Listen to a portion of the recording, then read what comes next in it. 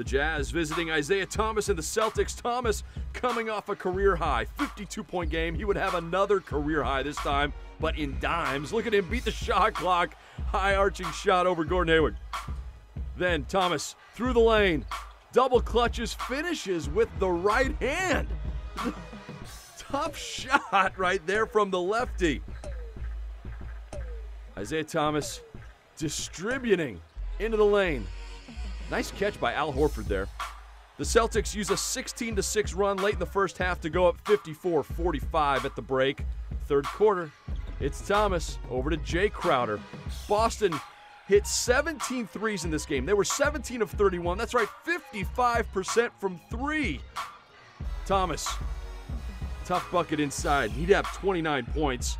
And when he's not scoring, he's sharing.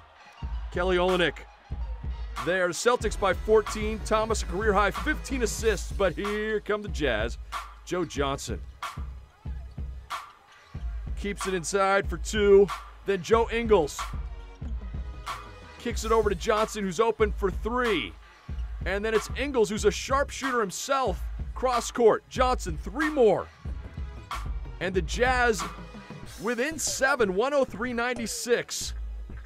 But the Celtics had answers, and as always, a three-pointer right there from Avery Bradley.